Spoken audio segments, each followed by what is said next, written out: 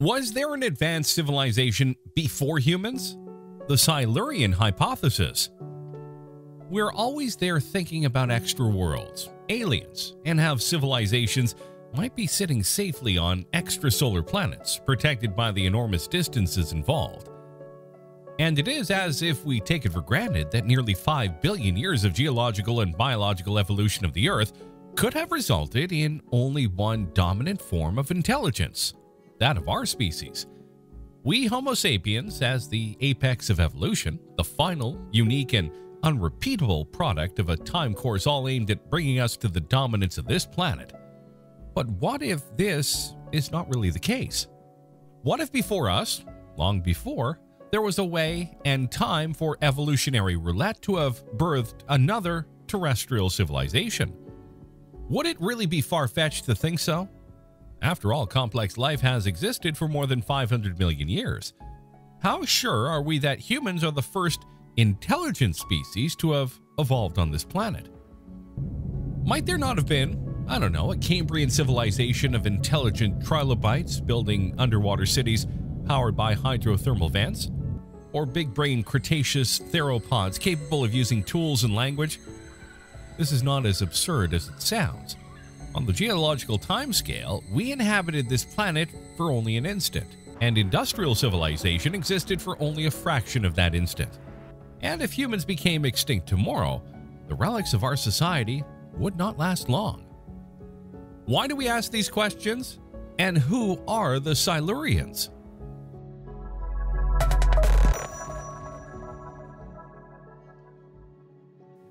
Earth is the only planet known to us on which we know with certainty that life has existed and exists.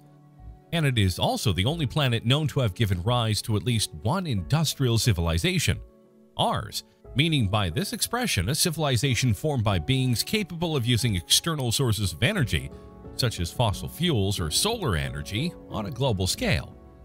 A civilization with such characteristics has existed on our planet for no more than 3 centuries. That is, since the Industrial Revolution provided the means to transform local economies into a highly integrated system, capable of ensuring the mass production of an ever-increasing number of goods and the ability to alter the environment globally. As members of the only known industrial civilization, we face alone, at least for now, 2 boundless immensities, that of space and that of time. As far as space is concerned, the exploration of the solar system by countless probes has produced so much data that we can conclude with reasonable certainty that at least from here to Pluto, there is no other industrial civilization, and for that matter, no sign of life either outside of Earth.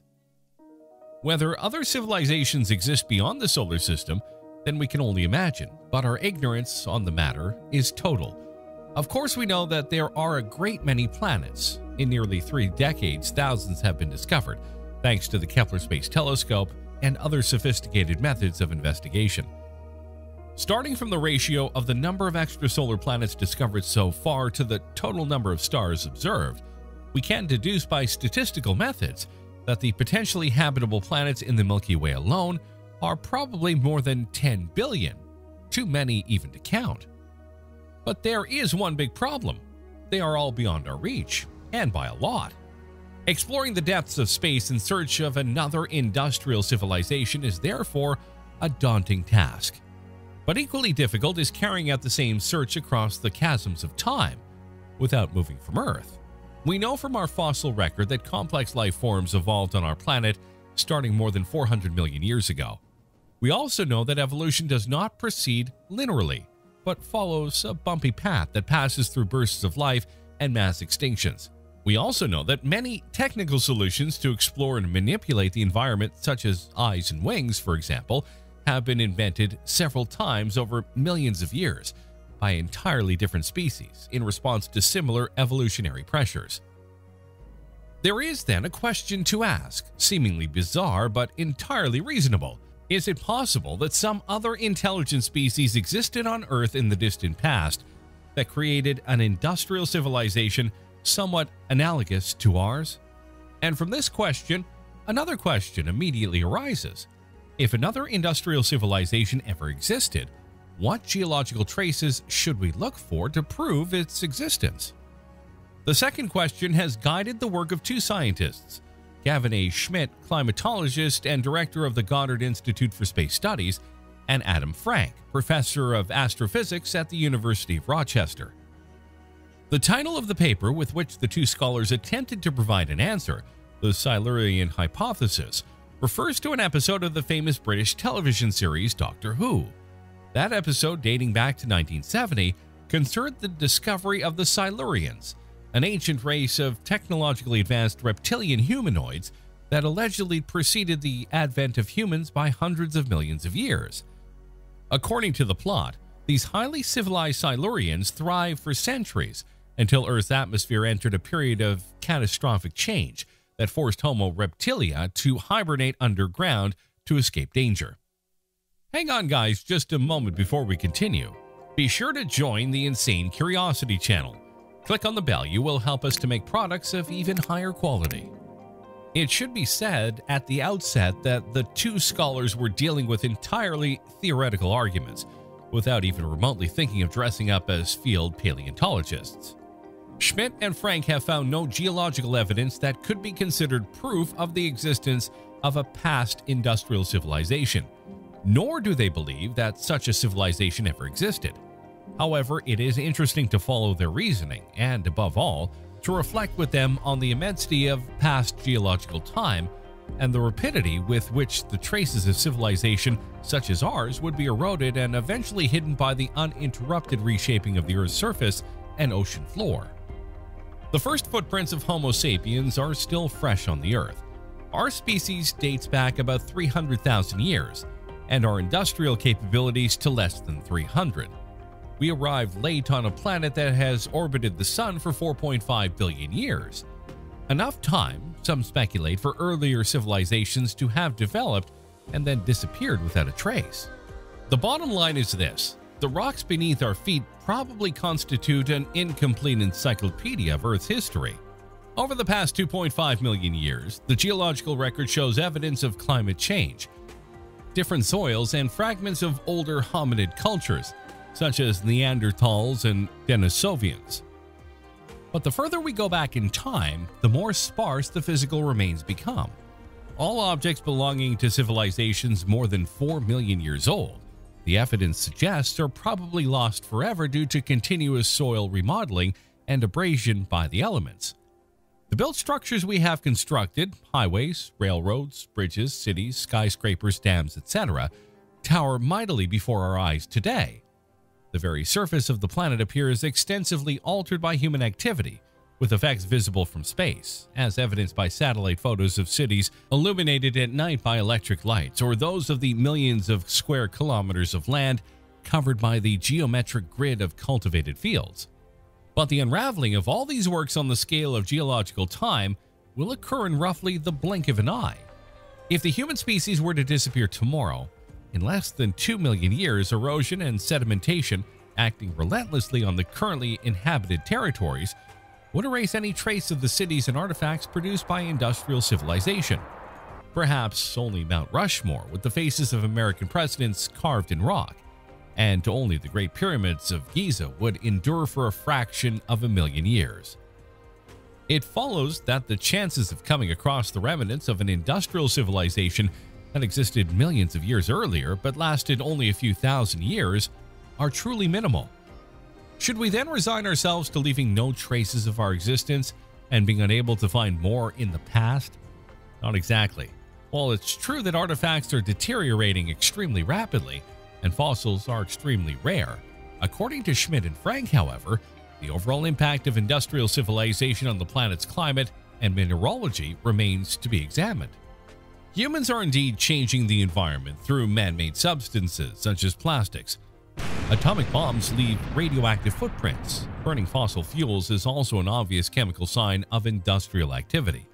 It alters the ratio of carbon-13 to carbon-12 in the atmosphere. Not only that, we know that there was a massive release of carbon into the atmosphere about 56 million years ago, which coincided with a dramatic increase in global temperature and the mass extinction of marine life. Could this be a sign of climate change triggered by an advanced civilization that preceded our own? Probably not. Volcanic activity can also produce a similar signature by warming and unlocking carbon-rich ocean sediments, as can the fall of an asteroid. But how to be certain? The two authors think it would be worth trying to search marine sediments for evidence of short-lived events, but they also admit that this would be extraordinarily difficult at present. In conclusion, the study of sedimentary stratifications provides numerous examples of past epochs in Earth's geological history, in which conditions similar to those created by the impact of human industrial civilization on the environment occurred, namely global increase in temperatures, decrease in the ratio of carbon isotopes, alterations in the nitrogen cycle, anoxia events, deforestation, extinctions, and peaks in the abundance of certain metals. However, none of these geological traces can be considered conclusive evidence for the existence of an ancient and vanishing industrial civilization.